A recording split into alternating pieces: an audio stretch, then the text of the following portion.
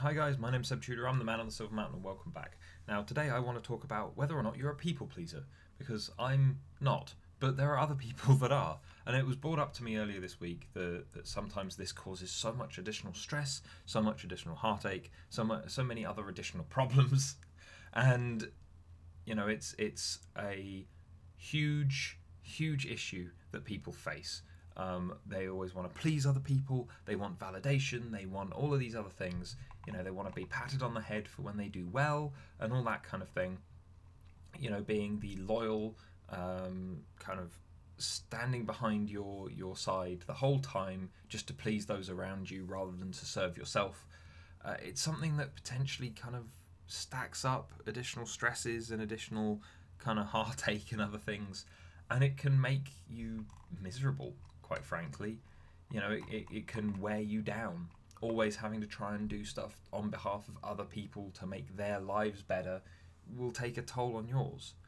And so, when it comes to being that kind of people pleaser, I've got 5 things here that in theory, and as I've said before, all of these things that I talk to you guys about, I've seen work, I've seen people use them, but obviously the specifics of your situation may vary a little bit. But here are 5 things that should hopefully help you to stop being so much of a people pleaser to the extent that it's actually damaging your own life. Excuse me. Sorry, still a bit throaty. But anyway, the first one is learn to say no. And I've talked about this in other videos. It's one of these things that when people will come to you, they may very well ask you for help. I'm one of these people amongst my friends, amongst my family, amongst all manner of people, partly because of my profession, but also because I've always been the responsible one that will try and help out. And so people come to me and ask for help, and this is where a lot of the problems start, because you go, yeah, sure, okay, yeah, I'll help, and then you'll get asked again and again, and then by 3 other people, all of them with varying degrees of problems, all wanting varying degrees of input, and you're going to get exhausted, you're going to get wiped, you're going to get burned out unless you can start saying no to the ones that either don't involve you, that you don't need to, the people don't actually need your help with, or that are otherwise just going to be difficult for you to touch on with those individuals. If someone comes to me and starts talking to me about help that they need with a topic that's completely outside of my realm of influence or knowledge, or where they want my help to go and settle something when that something might be part of their relationship, I've got to say no. Why? Because I don't know anything about what you're asking me about. And as a coach, yeah, sure, I'd be able to potentially help you plan it out. But if you want me as a coach, pay me. If you want the benefit of my opinion as your friend, then I can only give a very limited amount because I don't know what the specifics of the thing that you're asking me about. In regards to people's relationships, that's your relationship. I've got no stake in it. I've got no part in it. Unless you're asking for something like an outside opinion on something for that's kind of frivolous and unimportant. Oh, what do you think of this birthday gift that I got them? Okay, well, sure, I might give you an opinion on that if I know the person so I can make the judgment call. But otherwise, no, I'm not going to help you at all because that's got no. I don't want to be the person who goes, oh, well, this, that, and the other, and then, spinning it round the other way becomes a case of, oh, well, I gave you this piece of advice because that worked for me in the past, and actually it just blew up in your face because I don't know your partner, I don't know you, and whatever else. Again, in terms of coaching, in terms of the specifics of various pieces of information I can present through that, then yeah, maybe if you're having difficulty in conversations, learning some of the things that I could suggest from how I learned to listen, actively listen, paying attention to people, how to ask questions, that's information that I could maybe share as a means by which to relax the situation that you're finding yourself in, But I'm not going to be telling you what questions to ask. I'm not going to be telling you which things to say. That's all for you to find out. I'm just there to present a tool.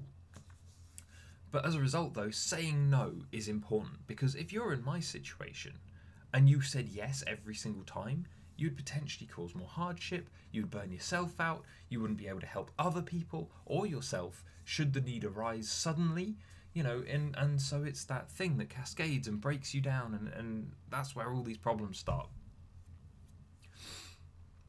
The next thing is you need to make sure that you ask for what you deserve. Like I just did just a moment ago, if someone wants my expertise as a coach, that's my livelihood, that's my speciality. I put out all these videos on YouTube for free that contain all of this information. If you want more, then ask for more, sure.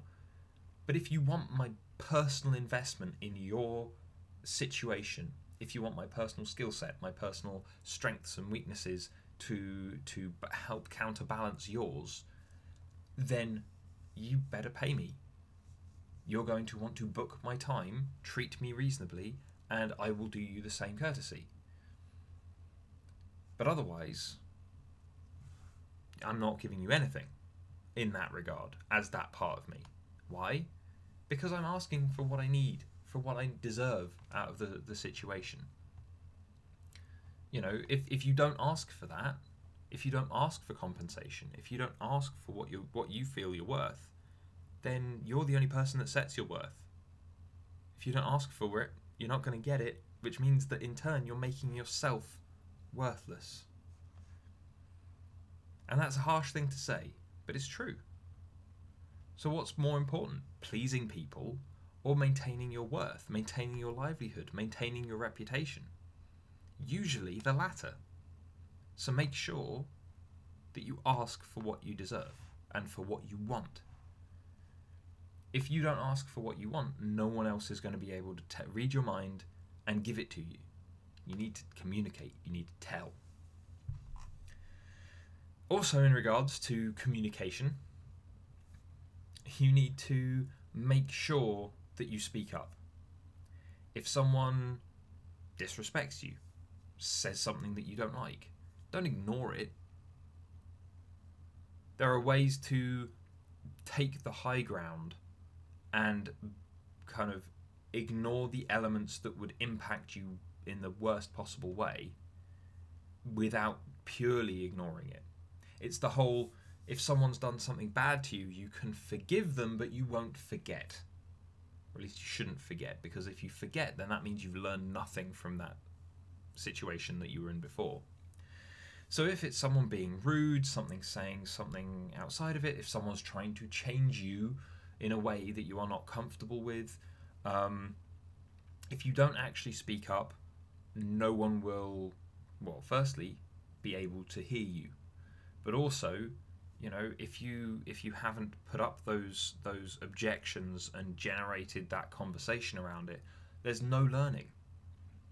There's no development of that relationship, because you are then just being a doormat. You're being walked over again and again and again because you're not actually posing your objection.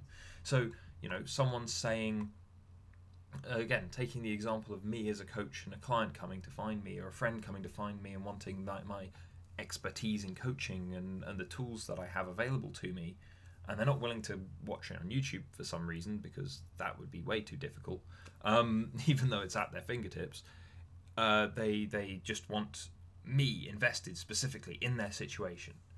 So I can say no, I can reason why, because they're not willing to pay me, and they're not willing to give over any part of themselves, even though that's what I would deserve and that's what I need and want. But also, if none of that makes any difference, if I haven't spoken up in the first place. Yeah? Someone comes to me and then says that I'm not worth it, and I'm just a friend, you should just help me out.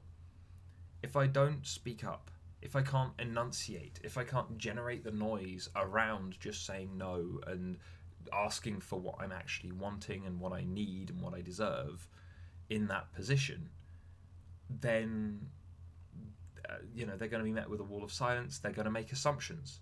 And assumptions are where things start to break down even further, because if people get to assume, then they will make up whatever it is to put themselves and their situation in the best possible light.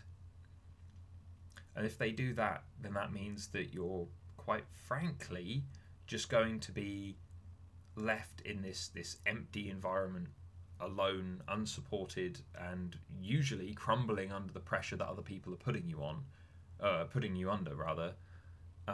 purely because you've not posed those objections, you've not spoken up, you've not made yourself clear.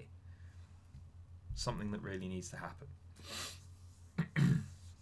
The next thing is, we've talked about how you want to be treated and how you need to communicate. But if you're not doing that to other people, then you won't be getting it done to you either. Treat others the way that you want to be treated, because then those other people around you will see how you interact with the world, the benefits that you provide in the way that you deal with other people. And so as a result, it will be suggested to them in a way to do the same, especially with you, because you have potentially treated some of them in that way, and it becomes cyclical. It's that learning to reinforce what you're doing. But then where does that leave us with our last point? And this is a point that I've talked about a whole load. But ultimately, stand your ground. Have your boundaries. Choose your limits. Because if you don't do that, then it doesn't matter if you speak up. It doesn't matter if you've said no. It doesn't matter if you're treating others the way you would like to be treated. And it doesn't matter if you've asked for what you want. Because if you don't have those solid boundaries in place, then someone pushes back against what you've said, and there's wiggle room. Potentially striding room. So much room that they can shift and change and alter things to suit them within what you've already said. Set your boundaries. Be transparent with them. Communicate them. Use them in regards to every single person. For instance, I won't be changing the prices of my services for anybody. I won't be changing the ways that I do certain videos or the way that I want to address you guys just because of someone complaining for the sake of complaining. If they have a legitimate point, slightly different issue.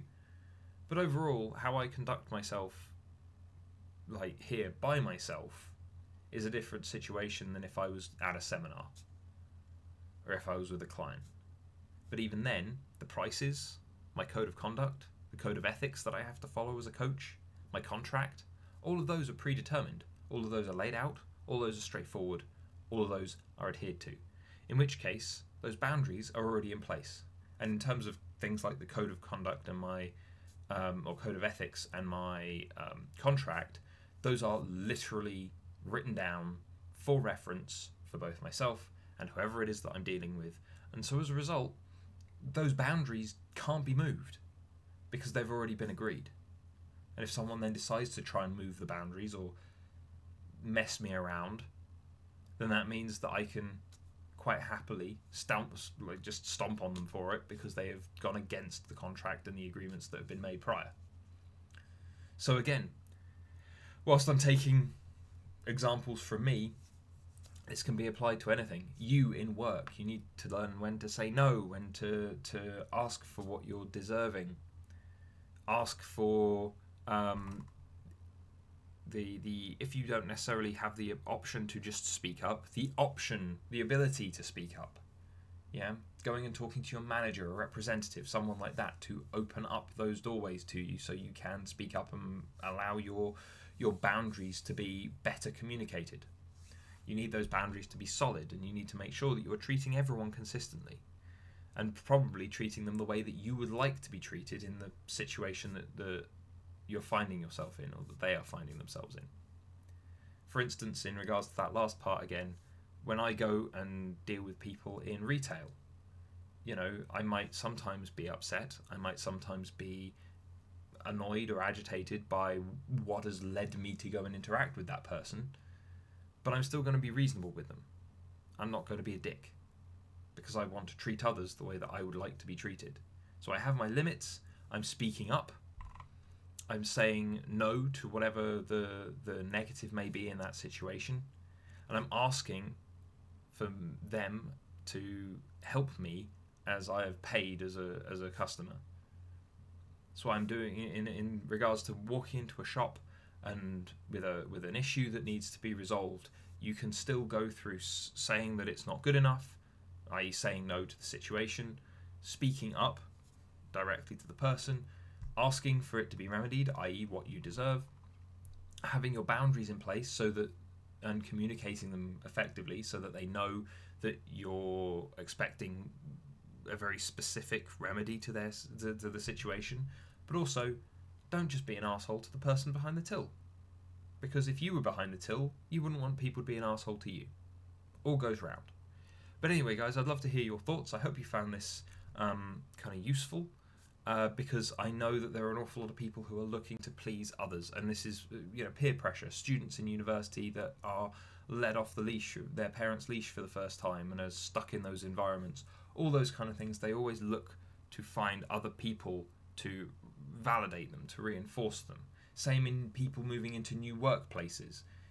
Don't just look to please people, because if you do, you're only going to end up in a negative place where people are going to take advantage of you. They're going to use you as a doormat. They're not going to in any way really help you out, and you're going to end up burning yourself out just because you've not laid out those boundaries and things in place in the first, the very beginning.